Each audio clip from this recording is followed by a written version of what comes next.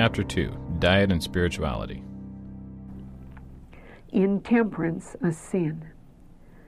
Let none who profess godliness regard with indifference the health of the body, and flatter themselves that intemperance is no sin and will not affect their spirituality. A close sympathy exists between the physical and the moral nature. With our first parents, intemperate desire resulted in the loss of Eden. Temperance in all things has more to do with our restoration to Eden than men realize. The transgression of physical law is the transgression of God's law. Our Creator is Jesus Christ. He is the author of our being. He has created the human structure. He is the author of physical laws, as He is the author of the moral law. And the human being who is careless and reckless of the habits and practices that concern his physical life and health sins against God.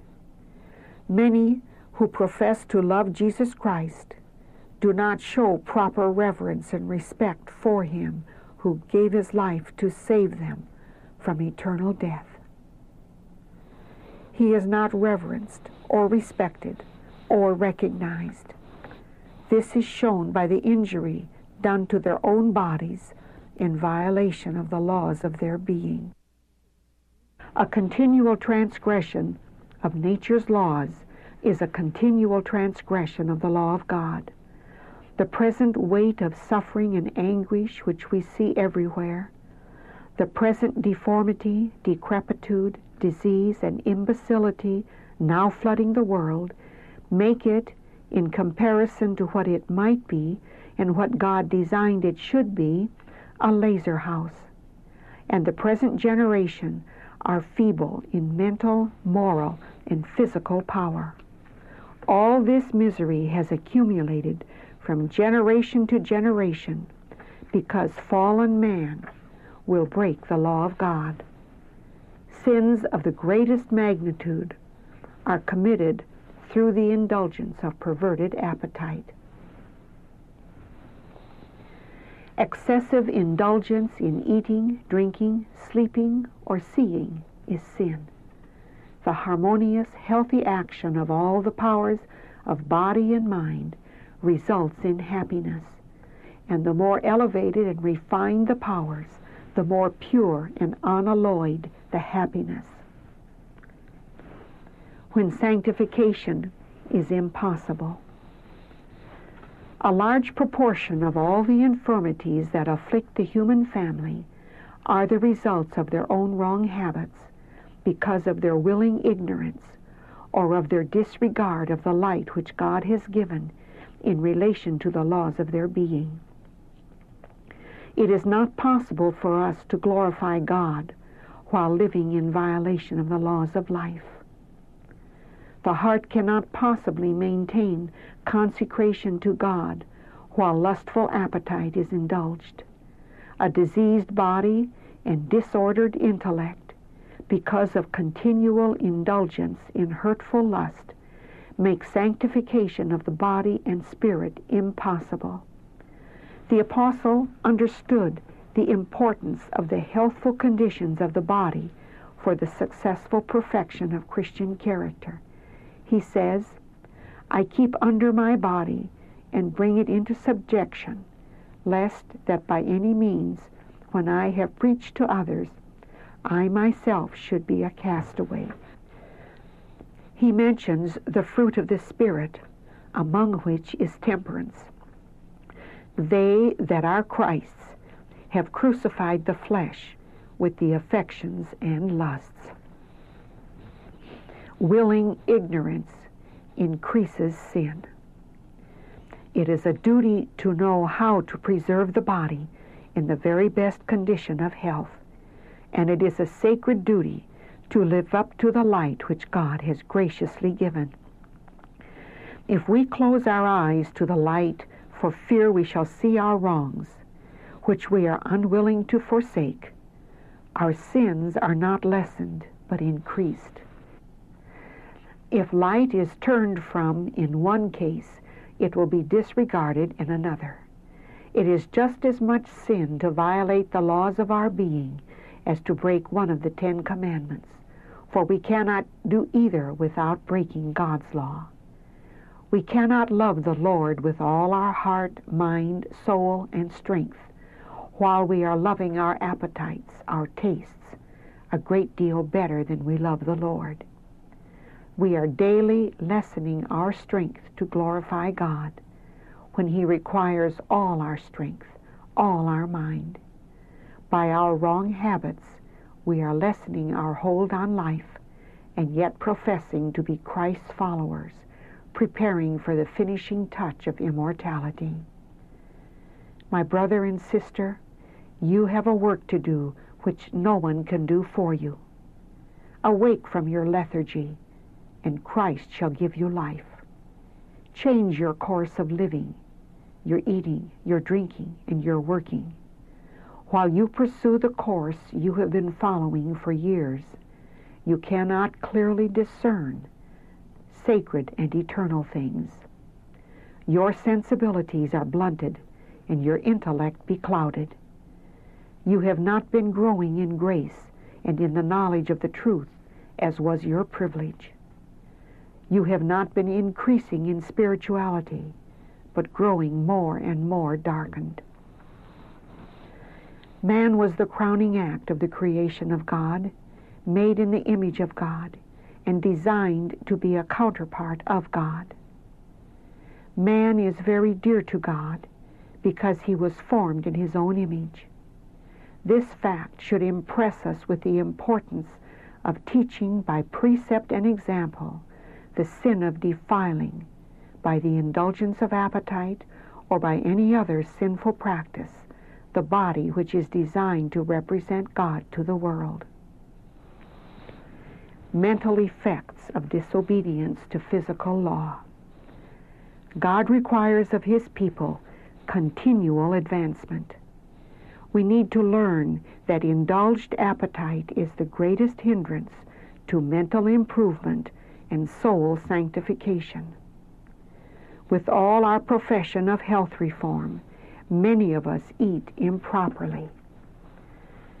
We should not provide for the Sabbath a more liberal supply or a greater variety of food than for other days. Instead of this, the food should be more simple, and less should be eaten, in order that the mind may be clear and vigorous to comprehend spiritual things. A clogged stomach means a clogged brain. The most precious words may be heard and not appreciated, because the mind is confused by an improper diet. By overeating on the Sabbath, many do more than they think to unfit themselves for receiving the benefit of its sacred opportunities. I have been shown that some of our camp meetings are far from being what the Lord designed they should be. The people come unprepared for the visitation of God's Holy Spirit. Generally, the sisters devote considerable time before the meeting to the preparation of garments for the outward adorning, while they entirely forget the inward adorning, which is in the sight of God of great price. There is also much time spent in needless cooking, in the preparation of rich pies and cakes and other articles of food that do positive injury to those who partake of them. Should our sisters provide good bread and some other healthful kinds of food, both they and their families would be better prepared to appreciate the words of life and far more susceptible to the influence of the Holy Spirit. Often the stomach is overburdened with food which is seldom as plain and simple as that eaten at home, where the amount of exercise taken is double or treble. This causes the mind to be in such a lethargy that it is difficult to appreciate eternal things, and the meeting closes, and they are disappointed in not having enjoyed more of the Spirit of God. Let the preparation for eating and dressing be a secondary matter, but let deep heart-searching, commence at home. Effect on appreciation of truth. You need clear, energetic minds in order to appreciate the exalted character of the truth, to value the atonement, and to place the right estimate upon eternal things. If you pursue a wrong course and indulge in wrong habits of eating, and thereby weaken the intellectual powers, you will not place that high estimate upon salvation and eternal life, which will inspire you to conform your life to the life of Christ. You will not make those earnest, self-sacrificing efforts for entire conformity to the will of God, which His Word requires and which are necessary to give you a moral fitness for the finishing touch of immortality. Even if you are strict in the quality of your food, do you glorify God in your bodies and spirits which are His by partaking of such a quantity of food? Those who place so much food upon the stomach and thus load down nature could not appreciate the truth should they hear it dwelt upon. They could not arouse the benumbed sensibilities of the brain to realize the value of the atonement and the great sacrifice that has been made for fallen man. It is impossible for such to appreciate the great, the precious, and the exceedingly rich reward that is in reserve for the faithful overcomers. The animal part of our nature should never be left to govern the moral and intellectual. Some are indulging lustful appetite, which wars against the soul and is a constant hindrance to their spiritual advancement. They constantly bear an accusing conscience, and if straight truths are talked, they are prepared to be offended. They are self-condemned and feel that subjects have been purposely selected to touch their case. They feel grieved and injured and withdraw themselves from the assemblies of the saints. They forsake the assembling of themselves together, for then their consciences are not so disturbed. They soon lose their interest in the meetings and their love for the truth, and unless they entirely reform, will go back and take their position with the rebel host who stand under the black banner of Satan. If these will crucify fleshly lusts which war against the soul, they will get out of the way where the arrows of truth will pass harmlessly by them.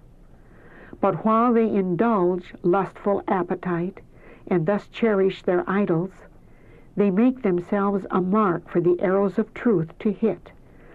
And if truth is spoken at all, they must be wounded.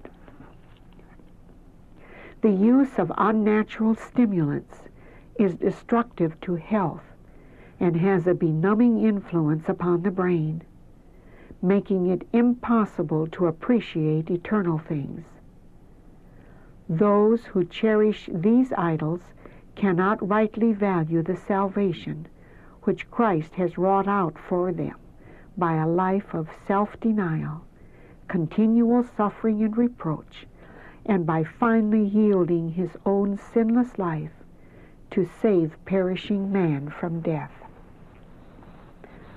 Butter and meat stimulate. These have injured the stomach and perverted the taste.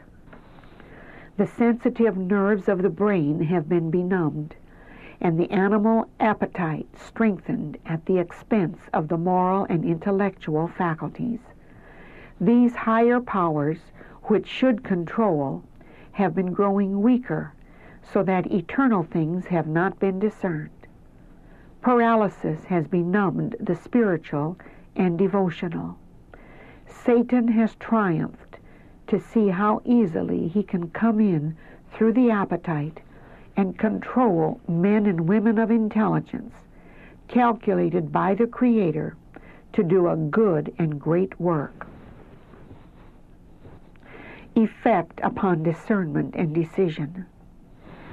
Anything that lessens physical strength enfeebles the mind and makes it less capable of discriminating between right and wrong. We become less capable of choosing the good and have less strength of will to do that which we know to be right.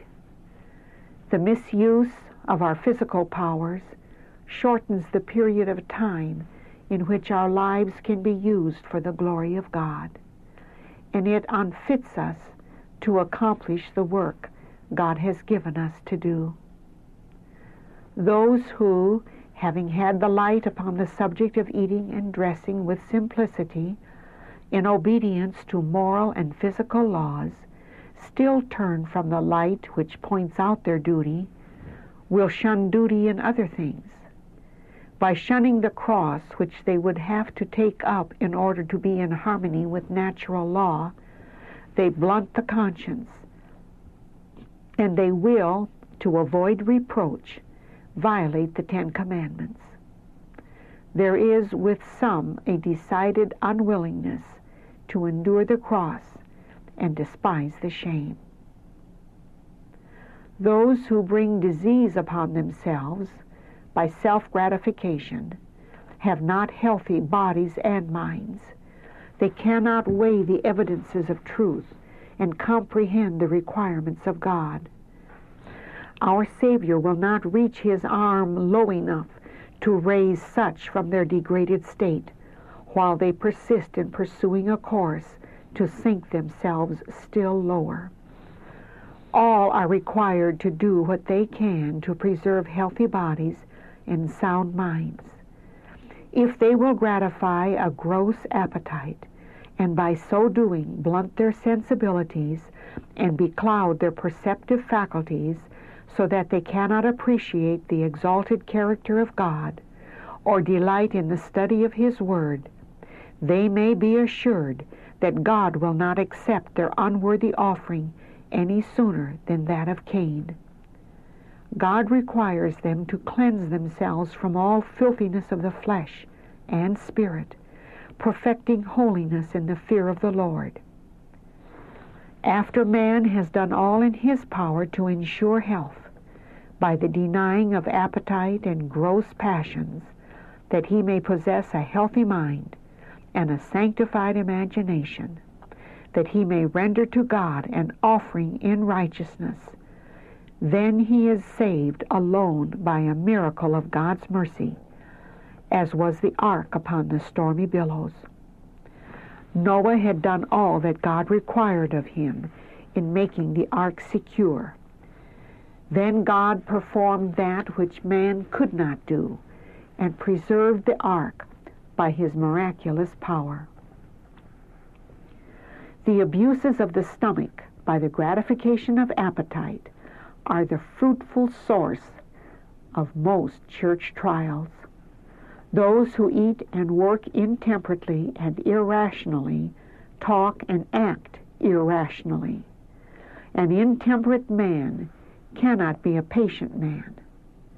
It is not necessary to drink alcoholic liquors in order to be intemperate.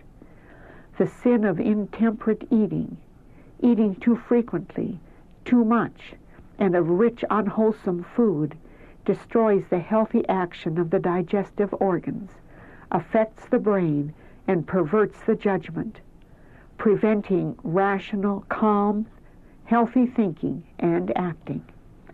And this is a fruitful source of church trials. Therefore, in order for the people of God to be in an acceptable state with him, where they can glorify him in their bodies and spirits, which are his, they must, with interest and zeal, deny the gratification of their appetites and exercise temperance in all things. Then may they comprehend the truth in its beauty and clearness and carry it out in their lives, and by a judicious, wise, straightforward course give the enemies of our faith no occasion to reproach the cause of truth. Brother and Sister G, arouse yourselves, I beg of you. You have not received the light of health reform and acted upon it. If you had restricted your appetites, you would have been saved much extra labor and expense. And what is of vastly more consequence, you would have preserved to yourselves a better condition of physical health and a greater degree of intellectual strength to appreciate eternal truths. You would have a clearer brain to weigh the evidences of truth and would be better prepared to give others a reason of the hope that is in you. Some have sneered at this work of reform and have said it was all unnecessary, that it was an excitement to divert minds from present truth. They have said that matters were being carried to extremes. Such do not know what they are talking about. While men and women professing godliness are diseased from the crown of their head to the soles of their feet, while their physical, mental, and moral energies are enfeebled through gratification of depraved appetite and excessive labor, how can they weigh the evidences of truth and comprehend the requirements of God? If their moral and intellectual faculties are beclouded, they cannot appreciate the value of the atonement or the exalted character of the work of God, nor delight in the study of His Word. How can a nervous dyspeptic be ready always to give an answer to every man that asketh him a reason of the hope that is in him, with meekness and fear? How soon would such a one become confused and agitated, and by his diseased imagination be led to view matters in altogether a wrong light, and by a lack of that meekness and calmness which characterize the life of Christ, be caused to dishonor his profession while contending with unreasonable men. Viewing matters from a high religious standpoint, we must be thorough reformers in order to be Christ-like. I saw that our Heavenly Father has bestowed upon us the great blessing of light upon the health reform, that we may obey the claims which He has upon us, and glorify Him in our bodies and spirits which are His, and finally stand without fault before the throne of God. Our faith requires us to elevate the standard and take another step. While many question the course pursued by other health reformers, they, as reasonable men, should do something themselves. Our race is in a deplorable condition, suffering from disease of every description. Many have inherited disease and are great sufferers because of the wrong habits of their parents, and yet they pursue the same wrong course in regard to themselves and their children, which was pursued toward them. They are ignorant in regard to themselves. They are sick and do not know that their own wrong habits are causing them immense suffering. There are but few, as yet, who are aroused sufficiently to understand how much their habits of diet have to do with their health, their characters, their usefulness in this world, and their eternal destiny. I saw that it is the duty of those who have received the light from heaven and have realized the benefit of walking in it to manifest a greater interest for those who are still suffering for want of knowledge. Sabbath keepers who are looking for the soon appearing of their Savior should be the last to manifest a lack of interest in this great work of reform. Men and women must be instructed, and ministers and people should feel that the burden of the work rests upon them to agitate the subject and urge it home upon others. Physical habits have a great deal to do with the success of every individual. The more careful you are in your diet, the more simple and unstimulating the food that sustains the body in its harmonious action, the more clear will be your conception of duty. There needs to be a careful review of every habit, every practice, lest a morbid condition of the body shall cast a cloud upon everything. Our physical health is maintained by that which we eat. If our appetites are not under the control of a sanctified mind, if we are not temperate in all our eating and drinking, we shall not be in a state of mental and physical soundness to study the Word with a purpose to learn what saith the Scripture. What shall I do to inherit eternal life? Any unhealthful habit will produce an unhealthful condition in the system, and the delicate living machinery of the stomach will be injured and will not be able to do its work properly. The diet has much to do with the disposition to enter into temptation and control sin. If the Savior of men, with his divine strength, felt the need of prayer, how much more should feeble, sinful mortals feel the necessity of prayer, fervent, constant prayer? When Christ was the most fiercely beset by temptation, he ate nothing.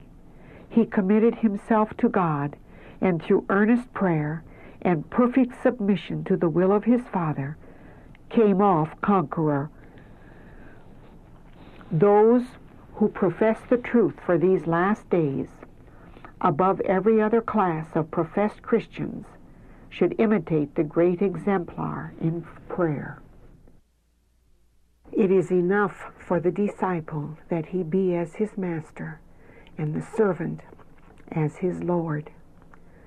Our tables are frequently spread with luxuries neither healthful nor necessary, because we love these things more than we love self-denial, freedom from disease, and soundness of mind.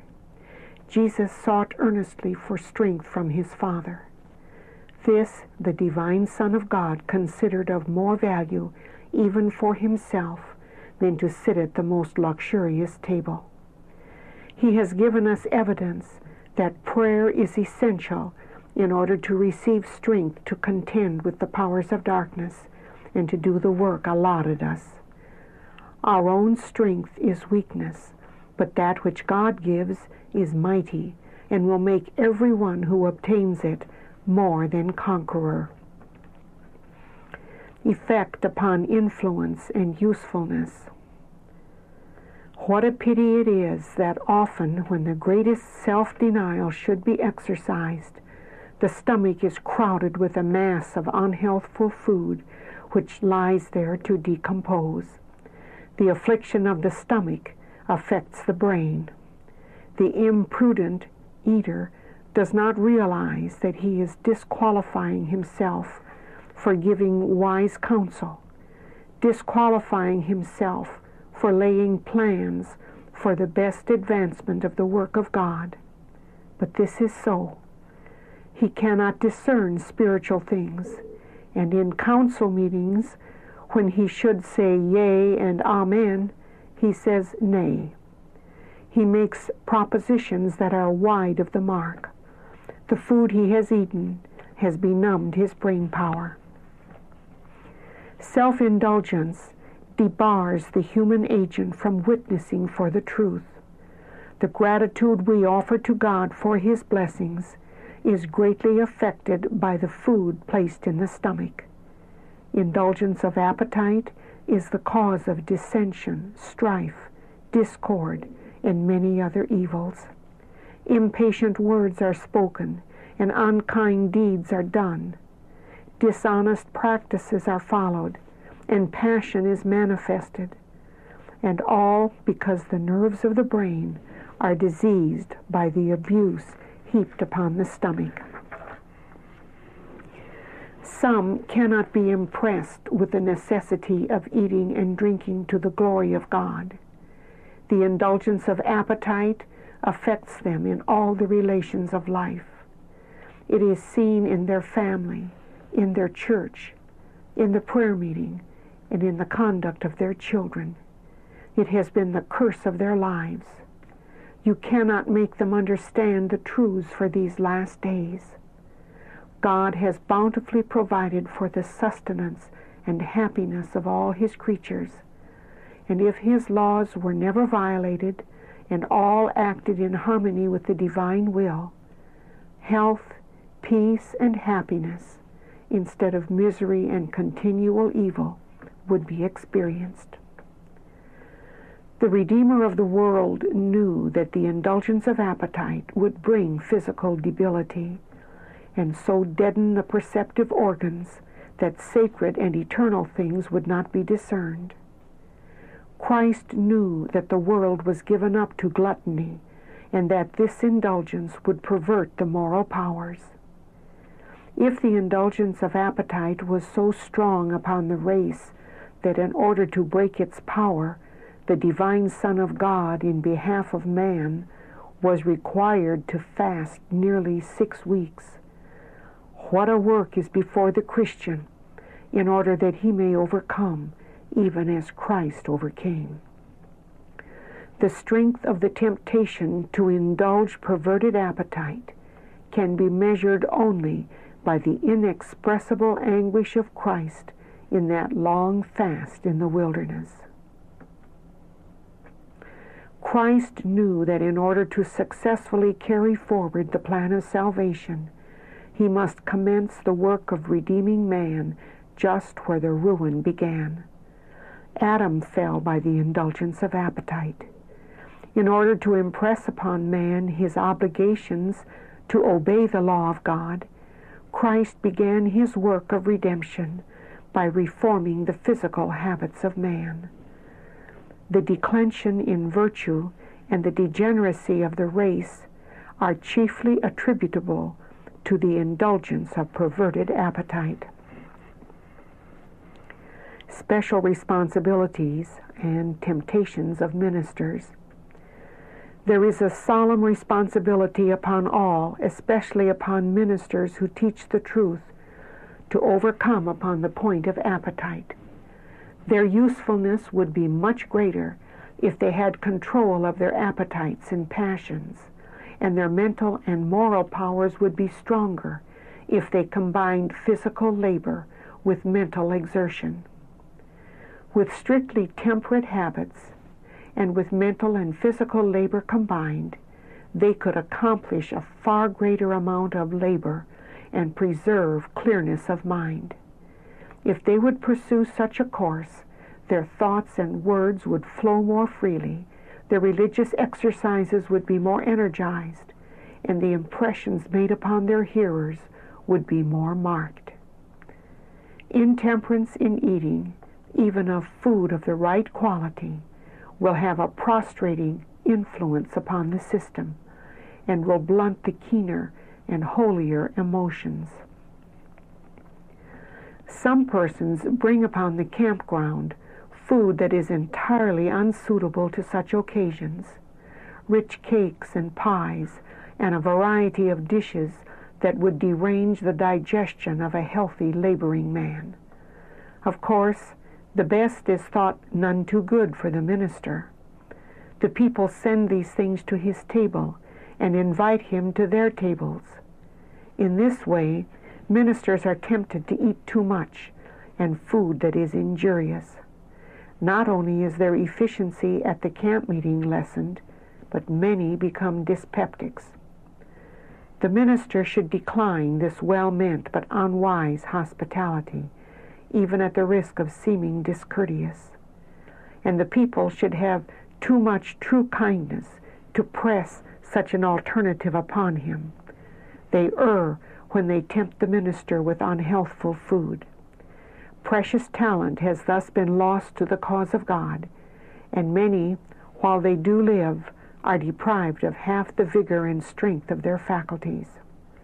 Ministers, above all others, should economize the strength of brain and nerve. They should avoid all food or drink that has a tendency to irritate or excite the nerves. Excitement will be followed by depression. Overindulgence will cloud the mind and render thought difficult and confused. No man can become a successful workman in spiritual things until he observes strict temperance in his dietetic habits. God cannot let His Holy Spirit rest upon those who, while they know how they should eat for health, persist in a course that will enfeeble mind and body.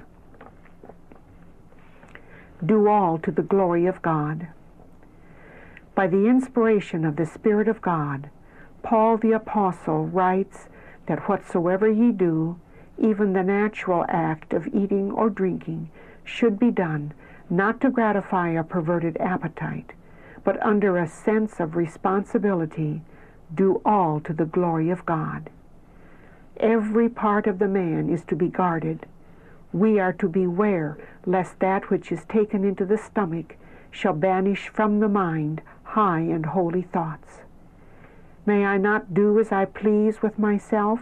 Ask some, as if we were seeking to deprive them of a great good, when we present before them the necessity of eating intelligently and conforming all their habits to the laws God has established. There are rights which belong to every individual. We have an individuality and an identity that is our own. No one can submerge his identity in that of any other. All must act for themselves according to the dictates of their own conscience. As regards our responsibility and influence, we are amenable to God as deriving our life from Him. This we do not obtain from humanity, but from God only. We are His by creation and by redemption. Our very bodies are not our own, to treat as we please, to cripple by habits that lead to decay, making it impossible to render to God perfect service. Our lives and all our faculties belong to Him. He is caring for us every moment. He keeps the living machinery in action. If we were left to run it for one moment, we should die. We are absolutely dependent upon God. A great lesson is learned when we understand our relation to God and His relation to us. The words, "Ye are not your own, ye are bought with a price," should be hung in memory's hall, that we may ever recognize God's rights to our talents, our property, our influence, our individual selves. We are to learn how to treat this gift of God in mind, in soul, in body, that as Christ's purchased possession, we may do Him healthful, savory service. The light has been shining upon your pathway in regard to health reform, and the duty resting upon God's people in these last days to exercise temperance in all things. You, I saw, were among the number who would be backward to see the light and correct your manner of eating and drinking and working. As the light of truth is received and followed out, it will work an entire reformation in the life and character of all those who are sanctified through it. Relation to the victorious life. Eating, drinking, and dressing all have a direct bearing upon our spiritual advancement. Many articles of food eaten freely by the heathen about them were forbidden to the Israelites. It was no arbitrary distinction that was made.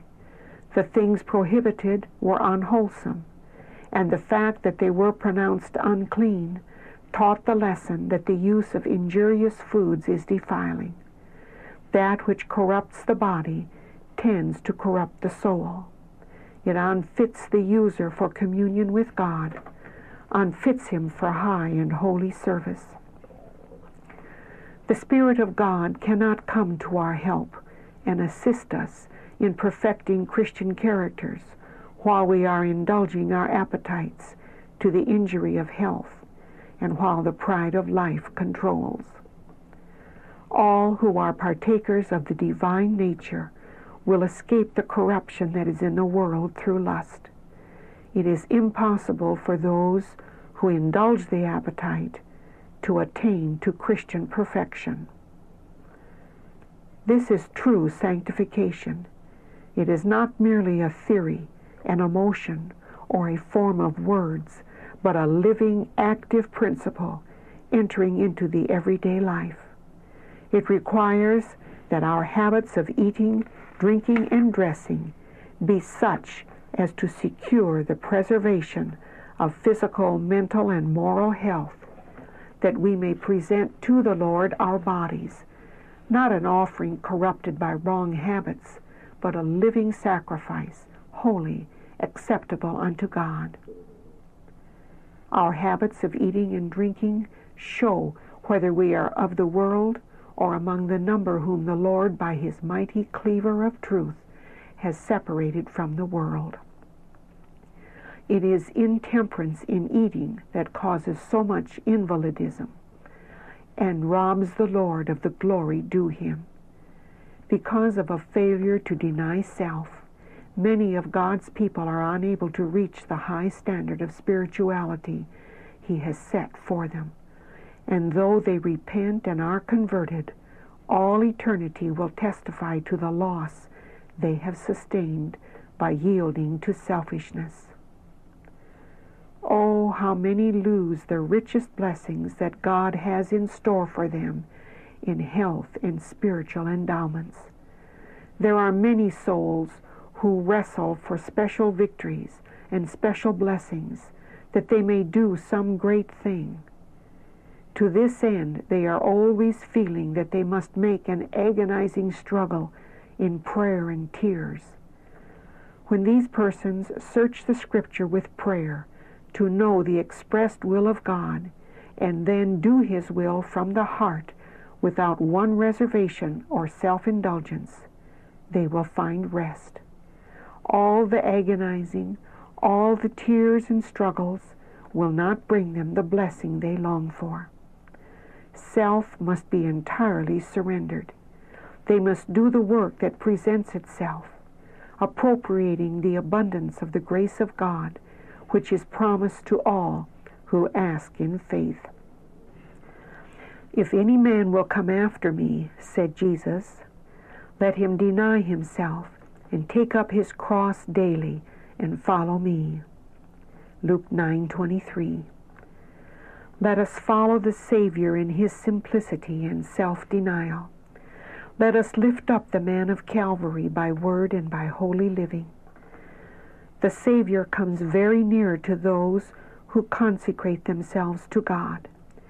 If ever there was a time when we needed the working of the Spirit of God upon our hearts and lives, it is now. Let us lay hold of this divine power for strength to live a life of holiness and self-surrender. As our first parents lost Eden through the indulgence of appetite, our only hope of regaining Eden is through the firm denial of appetite and passion. Abstemiousness in diet and control of all the passions will preserve the intellect and give mental and moral vigor, enabling men to bring all their propensities under the control of the higher powers, and to discern between right and wrong, the sacred and the common. All who have a true sense of the sacrifice made by Christ in leaving his home in heaven to come to this world, that he might by his own life show man how to resist temptation, will cheerfully deny itself and choose to be partakers with Christ of his sufferings. The fear of the Lord is the beginning of wisdom. Those who overcome as Christ overcame will need to constantly guard themselves against the temptations of Satan.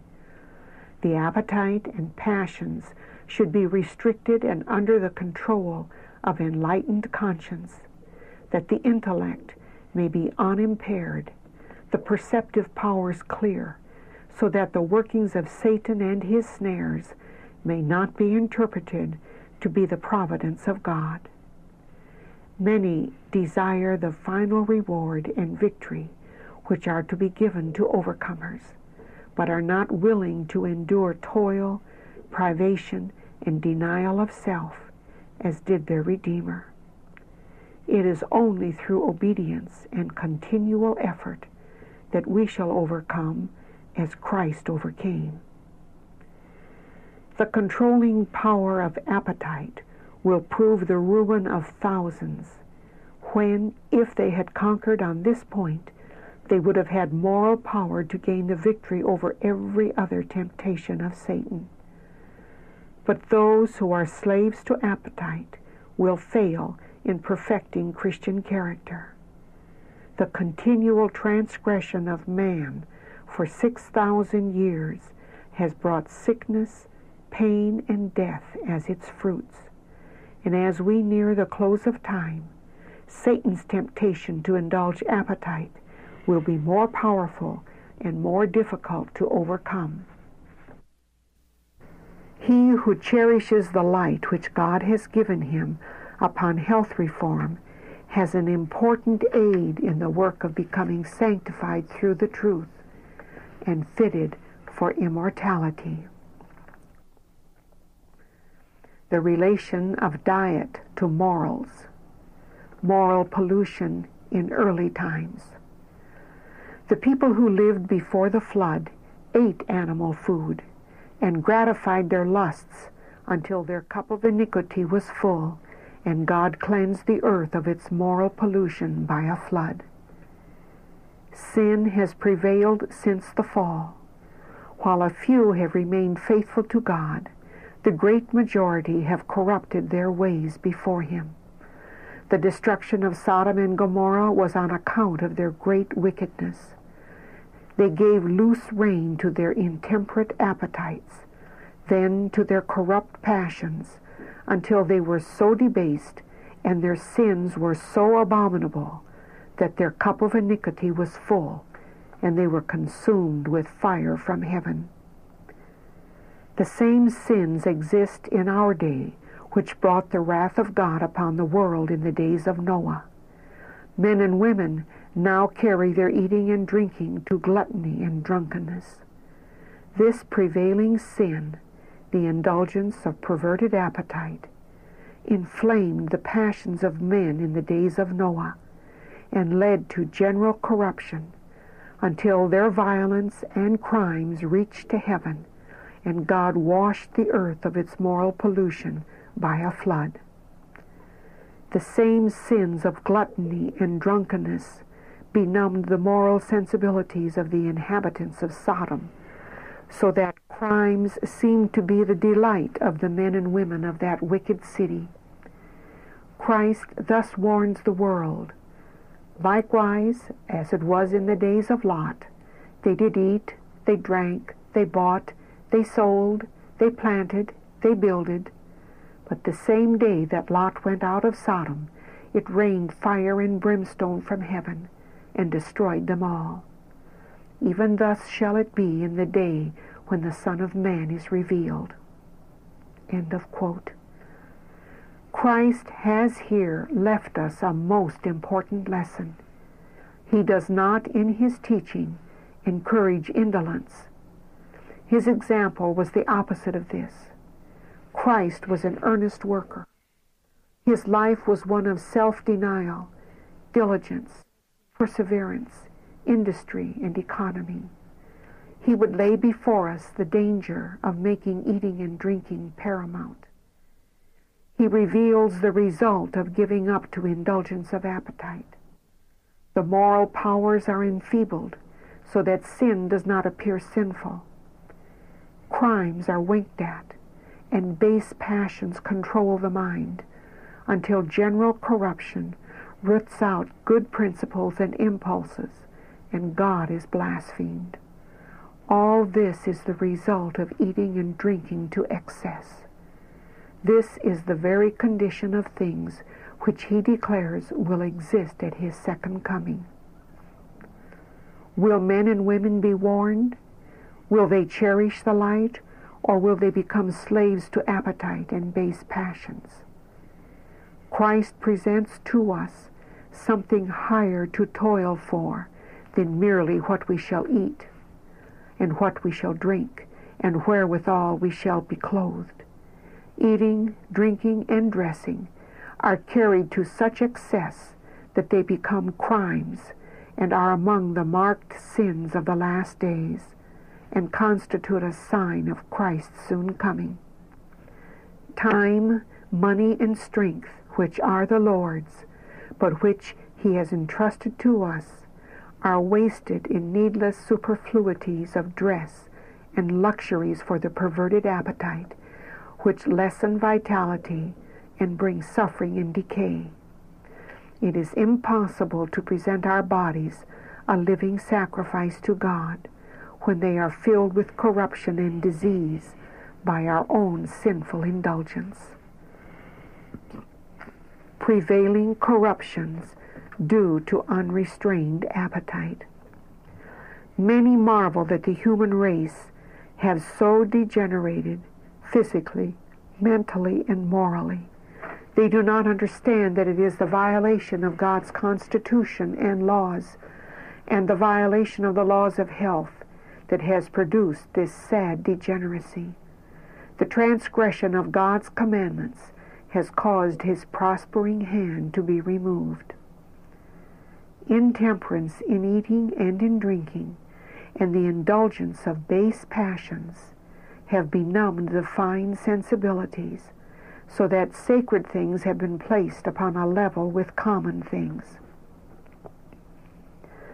Those who permit themselves to become slaves to a gluttonous appetite often go still farther and debase themselves by indulging their corrupt passions, which have become excited by intemperance in eating and in drinking.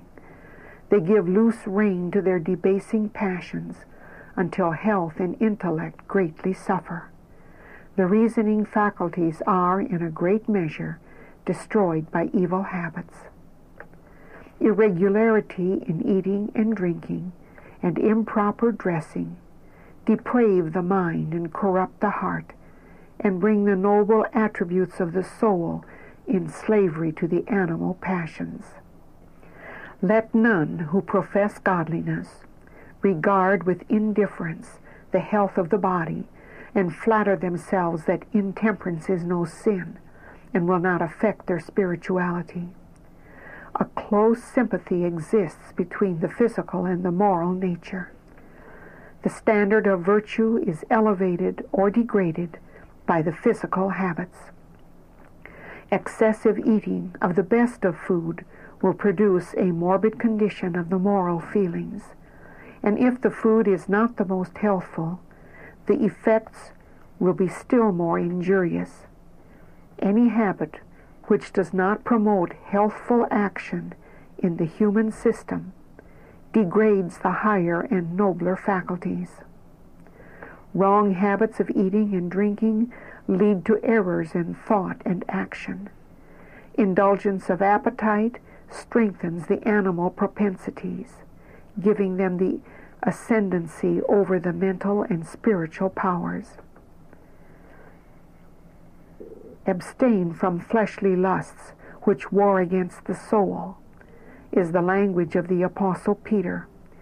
Many regard this warning as applicable only to the licentious, but it has a broader meaning. It guards against every injurious gratification of appetite or passion. It is a most forcible warning against the use of such stimulants and narcotics as tea, coffee, tobacco, alcohol, and morphine.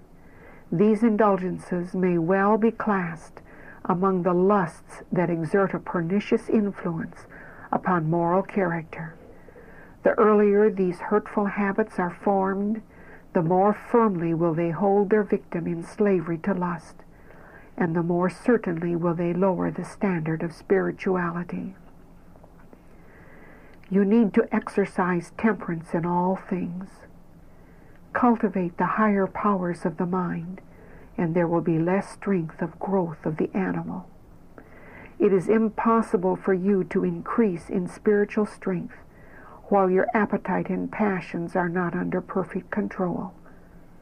Says the inspired apostle, I keep under my body and bring it into subjection, lest that by any means, when I have preached to others, I myself should be a castaway. My brother, arouse yourself, I pray you, and let the work of the Spirit of God reach deeper than the external. Let it reach down to the deep springs of every action. It is principle that is wanted, firm principle, and vigor of action in spiritual as well as temporal things. Your efforts lack earnestness. Oh, how many are low in the scale of spirituality because they will not deny their appetite. The brain nerve energy is benumbed and almost paralyzed by overeating. When such go to the house of God upon the Sabbath, they cannot hold their eyes open. The most earnest appeals fail to arouse their leaden, insensible intellects. The truth may be presented with deep feeling, but it does not awaken the moral sensibilities or enlighten the understanding. Have such studied to glorify God in all things? Influence of a simple diet. If all who profess to obey the law of God were free from iniquity, my soul would be relieved. But they are not. Even some who profess to keep all the commandments of God are guilty of the sin of adultery. What can I say to arouse their benumbed sensibilities? Moral principles strictly carried out becomes the only safeguard of the soul. If ever there was a time when the diet should be of the most simple kind, it is now. Meat should not be placed before our children. Its influence is to excite and strengthen the lower passions and has a tendency to deaden the moral powers. Grains and fruits prepared free from grease and in as natural a condition as possible should be the food for the tables of all who claim to be preparing for translation to heaven. The less feverish the diet, the more easily can the passions be controlled. Gratification of taste should not be consulted, irrespective of physical, intellectual, or moral health. Indulgence of the baser passions will lead very many to shut their eyes to the light, for they fear that they will see sins which they are unwilling to forsake. All may see if they will. If they choose darkness rather than light, their criminality will be none the less. Why do not men and women read and become intelligent upon these things, which so decidedly affect their physical, intellectual, and moral strength? God has given you a habitation to care for and preserve in the best condition for His service and glory. Temperance and aid to moral control. Your food is not of that simple, healthful quality which will make the best kind of blood. Foul blood will surely becloud the moral and intellectual powers and arouse and strengthen the baser passions of your nature. Neither of you can afford a feverish diet, for it is at the expense of the health of the body and the prosperity of your own souls and the souls of your children. You place upon your table food which taxes the digestive organs, excites the animal passions, and weakens the moral and intellectual faculties. Rich food and flesh meats are no benefit to you.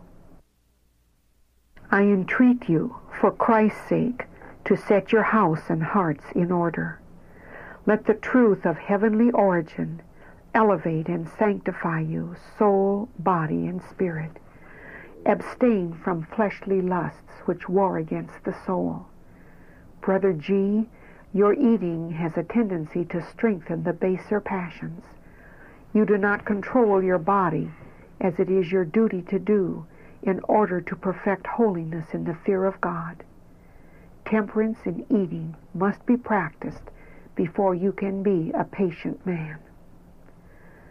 The world should be no criterion for us.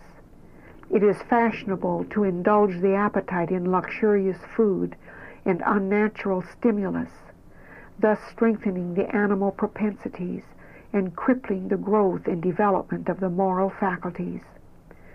There is no encouragement given to any of the sons or daughters of Adam that they may become victorious overcomers in the Christian warfare, unless they decide to practice temperance in all things. If they do this, they will not fight as one that beateth the air. If Christians will keep the body in subjection and bring all their appetites and passions under the control of enlightened conscience, feeling it a duty that they owe to God and to their neighbors to obey the laws which govern health and life, they will have the blessing of physical and mental vigor. They will have moral power to engage in the warfare against Satan, and in the name of him who conquered appetite in their behalf, they may be more than conquerors on their own account. This warfare is open to all who will engage in it.